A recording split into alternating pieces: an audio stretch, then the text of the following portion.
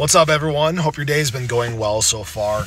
I hope you weren't fooled again. I hope people were not fooled by the drop that we experienced once we hit the all-time high again today. I talked about in an earlier ADA video what caused this drop in the first place, why it was different in this time. It's really all about people just hoping they can scoop up a bigger bag on this price drop. And because of this, a lot of people have made some big mistakes. A lot of people have sold their bags, and now they're about to get left behind.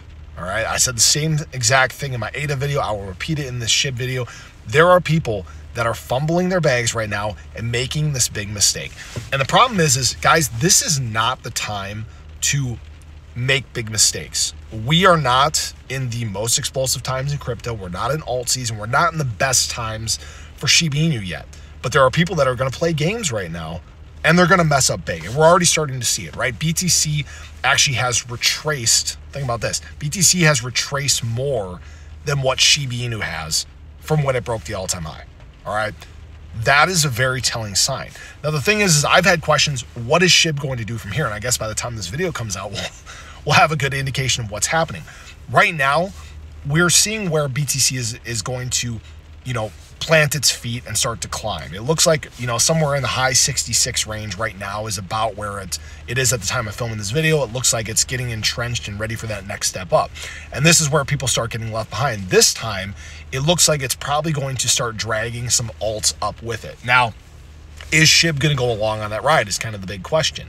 Well, it's all going to be a gauge of market sentiment, right? Market sentiment right now, even though we went on this big drop, is not how it was earlier in this week. There was a lot of fear, a lot of uncertainty that came around from the massive drop we experienced. This time, it's not the same, all right? I even see it from the comments. I see it from the posts on Twitter. I see it, throughout all these different things.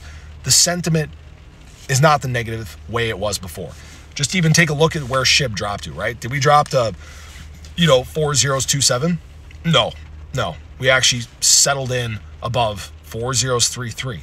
SHIB is actually strengthening, and the crazy thing about this is, right, we are continuing to set higher highs, higher lows, higher highs, higher lows. Now, we just need that surge to the upside. We need that push back again past 404. And this setup for the weekend is actually insanely good, because remember, one of these big things that causes these drops in the first place, and I think we kind of saw it pile on a little bit this morning, not much though, was selling from institutional money. Selling from institutional money, guys, does not happen on the weekends. That means you can have this natural, organic growth. Buyers piling on top of buyers, and it's just retail money. It's not institutional selling, okay? That's where I think this weekend is going to be a big indicator of where we head moving forward. That's where we're going to find out again if SHIB is going to break that 404 and try to extend to 406. Now, this is not financial advice. There's no guarantees in the market. I mean, we can see right now, that was a funny picture. That was the other video that I did, but just scrolling through here, you can see right now SHIB is actually sitting on the edge of breaking 4035, and this is still while BTC is actually down. Well, BTC is starting to climb. See 67.2, but this is exactly what I'm talking about, okay? This is exactly how people mess things up. Don't try to get cute.